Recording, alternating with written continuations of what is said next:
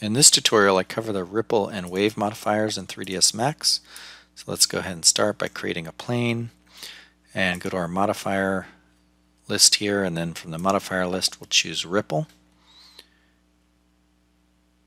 And ripple will just basically add a ripple with two different amplitudes and a wavelength to the geometry. So if I increase the amplitude, you could see it's as if a rock was like dropped in the middle of the geometry and then it ripples outward.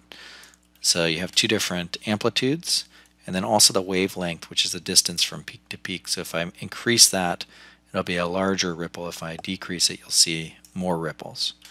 So that's really handy. And again, like all of these modifiers, you can go in and you can reorient the gizmo, rotate it to get some really interesting effects. You can even scale these gizmos. So if I want to scale it in the Z, for example, you can use your scale tool.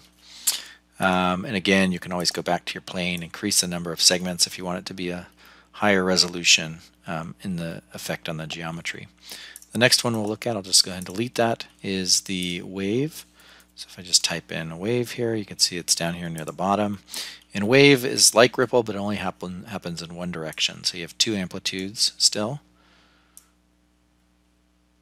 You can see you can almost make like a shell structure here using just the wave modifier.